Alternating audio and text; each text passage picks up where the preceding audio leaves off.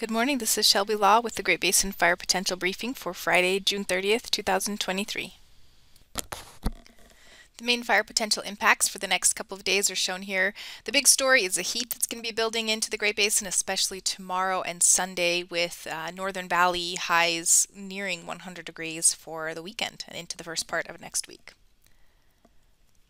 The past 24 hours of precip and lightning is shown here. We did see some thunderstorm activity mainly over Utah yesterday with light amounts of precip. And our fire activity was very light. We had 5 fires for 1.5 acres yesterday.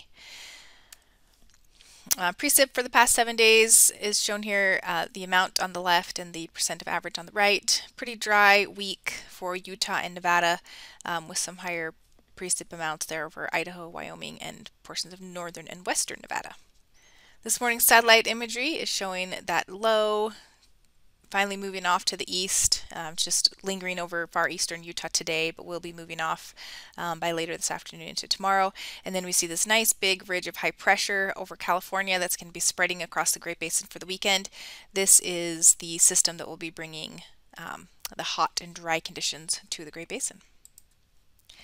So again, for this afternoon, by this afternoon, that low has moved off to the east, being replaced by drier, hotter air area-wide, and we don't have any high risk for today. Minimum relative humidities are pretty low today over Nevada and southern and southeast Utah, with higher values further north and east.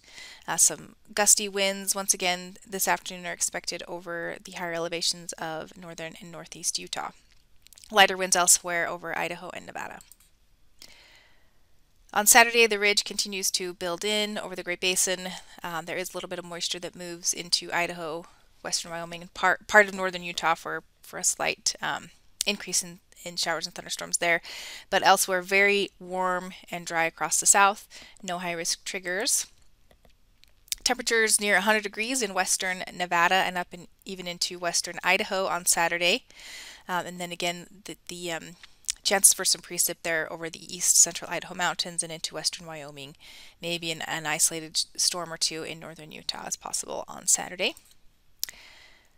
Then on Sunday, the heat continues to build into the area, expanding a little bit further eastward. Still no high-risk triggers, with temperatures near 100 degrees across much of the Great Basin in those lower valleys.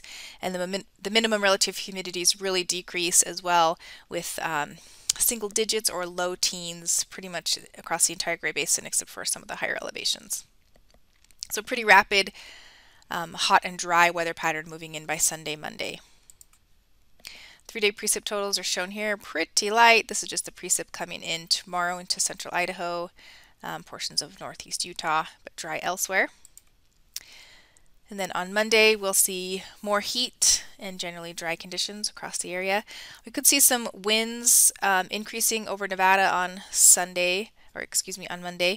And then those winds could move into Utah on Tuesday as the center of the high pressure, sort of bebops around and moves a little bit further south by midweek. No high risk triggers for those winds just yet. Again, by Wednesday, the high pressure will be located over the southwest U.S. Still very warm over the Great Basin, but we'll be backing off those triple digits by midweek next week. And then continued warm, dry westerly flow into Thursday. 7-day precip totals show the same as the 3-day. After tomorrow, really we dry out across the entire Great Basin, and across the whole western U.S. is going to be pretty dry for the next 7 days. The extended outlook for July 7th through the 13th keeps warm temperatures in place over most of the basin. We've got this cool bullseye over the northern Rockies, and then below normal precip expected over the southwest and up into the southern half of the Great Basin. Maybe a chance for some storms to continue to move into Idaho and western Wyoming for the first half of, or that second week of July. Definitely an interesting weather pattern for the first part of July. And this concludes today's fire potential briefing. Please check back on Sunday for the latest updates.